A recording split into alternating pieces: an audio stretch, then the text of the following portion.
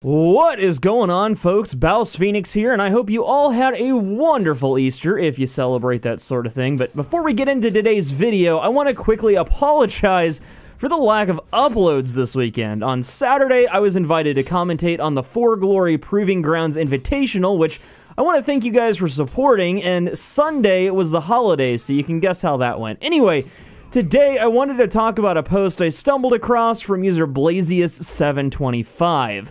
The post is essentially an analysis of sorts on the data we have from patch 1.05, and it looks like there are files available that detail assets for new game modes, character skins, emblem outlines, and more. Now, there's a lot of interesting information in this post, so I'll link the whole thing down below, but what I really wanted to focus on today is the info we have on a competitive ranked mode. To start, this user states that, quote, ranked mode is 100% coming. The only question is when, unquote. Now, it's not like this is a huge shocker or anything. With a game like For Honor, it was only a matter of time before we got a sort of competitive mode. I mean, it's even been hinted at by the devs themselves many times. The question now being, though, is the game in a state that's ready for a competitive mode?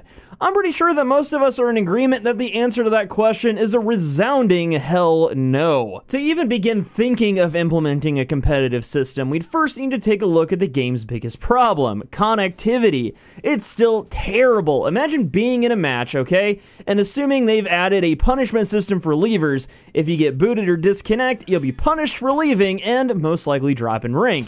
It'd be totally unplayable. You'd be fighting against the game itself more than the people playing it, and with these problems as pronounced as they are at this point in time, win-loss, skill rank, or any other stat wouldn't even be close to accurate, which is pretty much the case now. You're in a match, half the other team quits, and you're fighting against bots, and now you win. It counts as a win on your record, and it's not a good indicator of skill, much less something to be taken seriously. On top of all of this, the game is currently still so unbalanced that playing anything but the top 5 characters and exploiting unintended mechanics like zone flicker, unlock tech, and so on would be a surefire way to lose. But anyway, doom and gloom aside, let's take a look at some of the assets for competitive ranked mode. Firstly, from the info I have here, it looks like ranked will be split into 3 game types.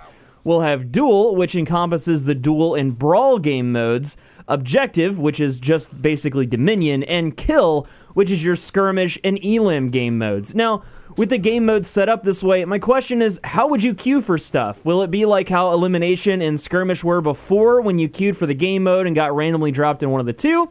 If so, I don't think people are going to be happy with that. For the dual set of game modes, however, I think if you queue up with another party member, it'll probably just put you into Brawl, and if you're solo queuing, it might be a toss-up and be totally random, but this is just my best guess. Next, and interestingly enough, there's icon art for ranked icons in different game modes. These, what you're looking at now, are the Kill ranked icons, which again is your Skirmish and Elimination game modes. This set are the Duel ranked icons, which are Duel and Brawl, and these are the Objective ranked icons. Now, it says here that these icons will be visible to other players on the scoreboard and on your profile page, but what I'm curious to know is if this will be the ranking system overall, or if it'll be like Overwatch, where you get bronze, silver, and gold medals and so on for different stats that you achieve in each match. I think the latter half of that would be pretty unlikely, but at this point, it's really anyone's guess. From what we know, though, it looks like the ranking will be bronze, silver, gold, platinum, diamond, and master. Another little piece of info, from what I can gather, is that you might not have an overall account rank like in Overwatch or League or Dota or any of those type of games. From these little graphics, it looks like you'll have a rank in each game mode, which is pretty interesting. There are definitely people that prefer the smaller game modes and some that prefer 4v4, so it'll be nice if you don't have to play all the game modes in order to rank up. You can just kind of stick to what you're good at. But anyway, guys, even though the game, at least in my opinion, is nowhere near ready for a ranked mode, I think it's interesting that behind the scenes, there's already a lot of planning going on for this type of stuff, and it'll be pretty interesting to see how it all pans out. But that's gonna be it for today, folks. Let me know in the comments what you think about all this stuff, and while you're there, don't forget to like the video if you enjoyed it, dislike it if you hated it, and get subscribed so that you never miss any new content. Until next time, though, I'm BouseFeenux. I'll see you at the next one, and as always, thank you so much for watching.